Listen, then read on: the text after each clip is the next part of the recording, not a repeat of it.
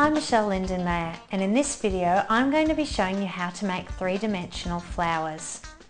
Purchasing manufactured embellishments for your pages can be very costly, and it can be hard to find exactly what you need. You can make them yourself and be sure that you're going to have the perfect match for your page or project. What you'll need: you'll need a piece of pattern paper with different sized flowers on it, some blossoms or paper flowers, some small buttons, a glue stick, some glue dots and a pair of scissors. Take your pattern paper and use scissors to cut out several different sized flowers. How many you cut out will depend on how many you would like to make. To make one completed flower, you'll need 3 or 4 flowers. Here are some flowers that I've cut out from the pattern paper.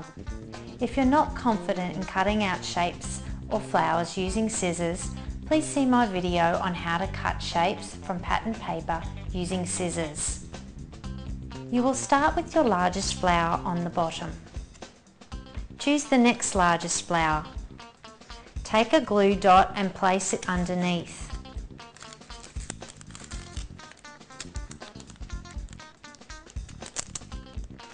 You'll then need to stick that flower on top of the larger flower.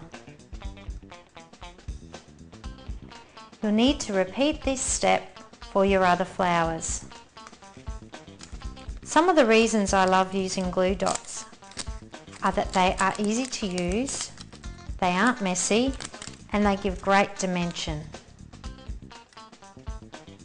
Now place your smallest flower on the top.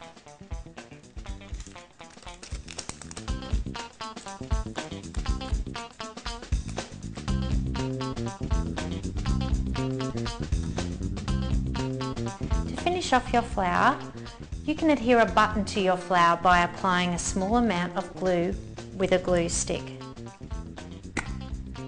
A little tip: if you don't want your flowers to look too bulky, you could simply use some glue or other adhesive in between your flowers.